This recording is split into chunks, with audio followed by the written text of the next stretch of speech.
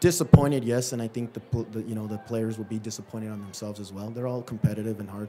It's just the disappointing part is it's so early in the match, and a lot of it has to do with just mentally. You got to be ready. And we had played them. We talked about where their strengths are, which is the wide areas. I think you don't even you can be a fan and understand that it's going to be tough, the wide players, and that's where they hurt us when we were down in Portland. Excellent ball from Baldin, and he's been working. It was Baldin, right?